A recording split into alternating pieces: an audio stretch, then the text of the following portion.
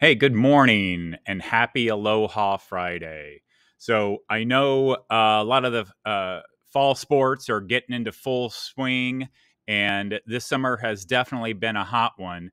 And so I wanted to talk a little bit about dehydration and getting plenty of water. And it's something that I see a lot in students as far as dehydration, and it's really pretty preventable. And so I carry around a hydro flask, and we do have water filling stations throughout the school. And we really encourage kids to drink water and to use a refillable, um, you know, uh, container for that. So, there is water of drinking fountains available, and there is water that they can buy in the cafeteria and stuff like that. But it's really silly when it's free. And I have water bottles that I can give the kids, and so I make those freely available. And so please encourage kids to drink water. But the thing to remember about rehydration is symptoms to look for are headache, dizziness, feeling sleepy, tired, irritable. And that sounds like a middle school kid. And so sometimes it's hard to see, what's happening. But, when you sweat, you're not only losing water, you're losing important nutrients like sodium, potassium, and probably the biggest one is magnesium.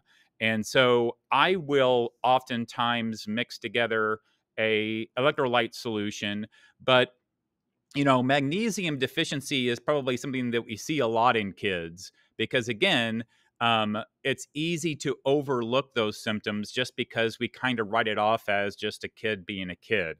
But, things like, irregular sleep patterns, hyperactivity, being irritable, feeling fatigued or anxiety, these things can actually be traced back to a magnesium deficiency, which sometimes can be through diet, can be from overactivity and not being properly hydrated and all those kinds of things.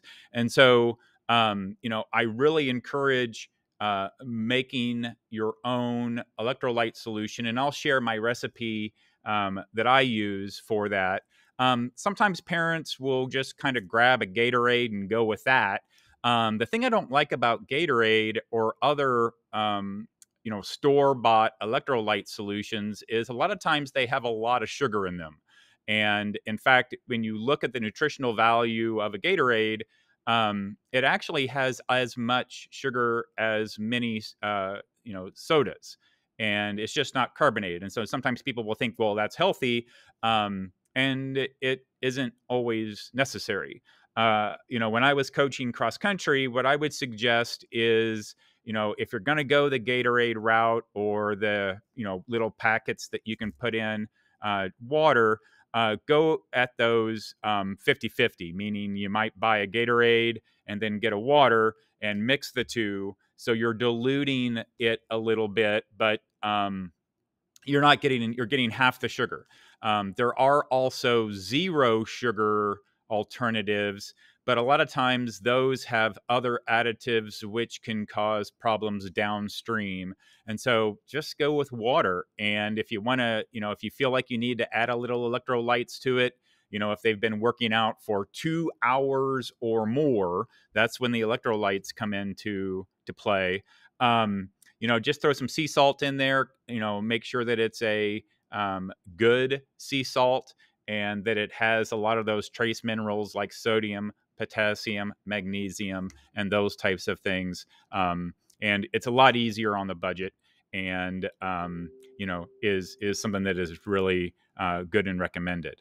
As far as what's happening in science this week, we're just finishing up some stuff with experimental design, and then next week we're going to go into doing some more with graphene, so analyzing data and continuing to practice our measurements with length, area, volume, and then mass and weight. And then we'll start applying those with looking at density, buoyancy, and some other types of things there in science.